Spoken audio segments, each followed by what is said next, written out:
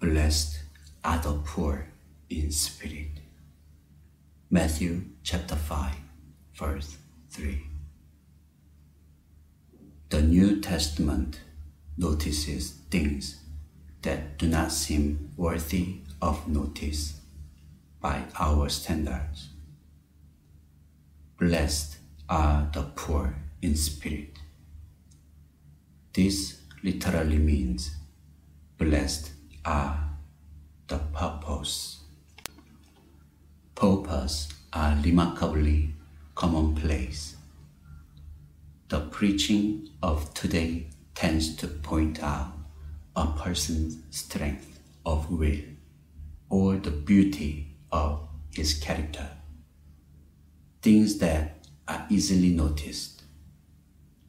The statement we so often hear, "Make a decision for Jesus Christ," places the emphasis on something our Lord never trusted.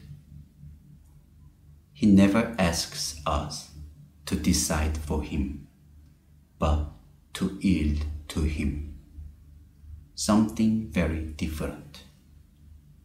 At the foundation of Jesus Christ's kingdom is the genuine loveliness of those who are commonplace. I am truly blessed in my poverty. If I have no strength of will and a nature without worth or excellence, then Jesus says to me, "Blessed are you, because it is through your poverty that you can enter my kingdom."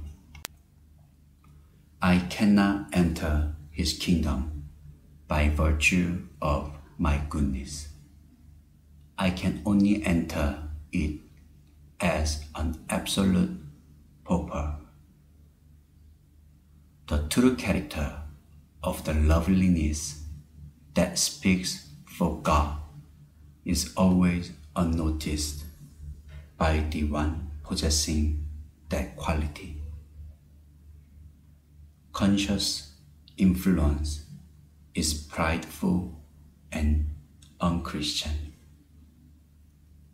If I wonder if I am being of any use to God, I instantly lose the beauty and the freshness of the touch of the Lord.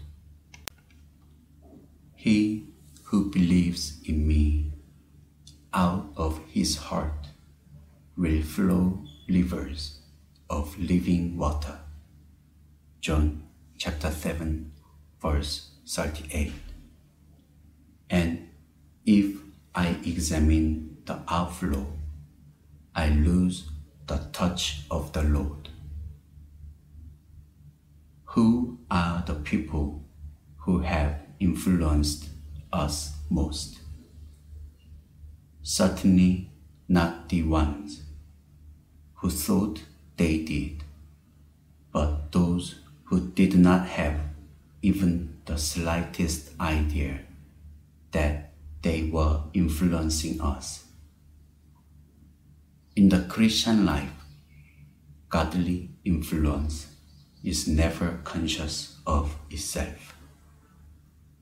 If we are conscious of our influence, it ceases to have the genuine loveliness which is characteristic of the touch of Jesus.